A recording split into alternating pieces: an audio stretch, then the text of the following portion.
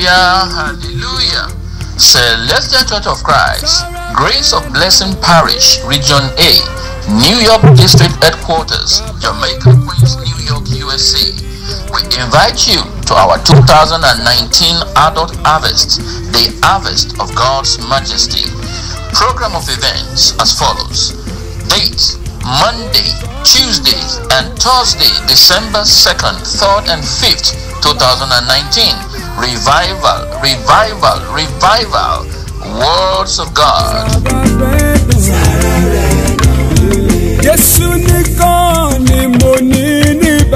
Wednesday, December 4th, 2019, Women's Night. Friday, December 6th, 2019, Musical Night. Sunday, December 8th, 2019, Harvest of God's Majesty.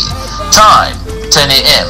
at JSH 231, corner of Springfield Gardens and South Conduit, Queens, New York, 11413. Harvest of God's Majesty musical concert featuring Osha Bata, Sheye Michael from Minnesota, King Solomon, Macaulay, Samson, Seraphu, Wale Wonders, and Imole. Next Level Band from Maryland, Imole Ayo Oyo, London, Omoyeye Douglas, Chicago, Benda Baba. Harvest of God's Majesty, Revivalist, Prophet Shola Oduboale, Prophet Richard Odiale, Superior Evangelist Samuel Adebayo, Superior Evangelist Macaulay, Prophet Adesoji Abegunde, Prophet Jonah from Nigeria. Preacher, Reverend Pastor Emmanuel Mobino Oshofa.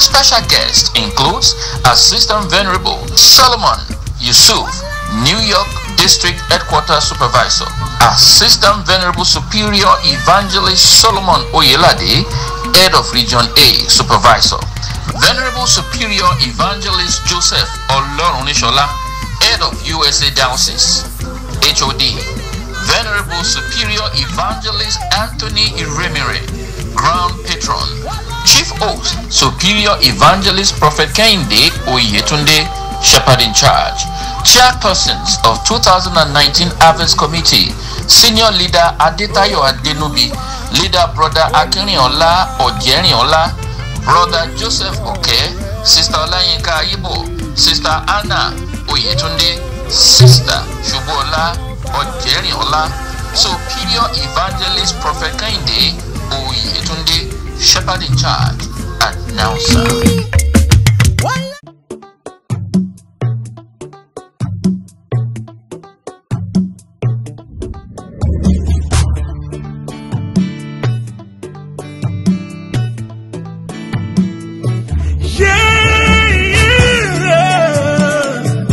He has given me victory. Oh, my God, I'm giving me victory. He has given me victory. Oh. All the days of my life I praise you. Everything that I have now you gave to me, Baba. Lord, I say for your love I'm grateful. Yes, you love me plenty, you came to die for me. Jehovah Rapha, Jehovah Nissi, I am that I am. Ooh.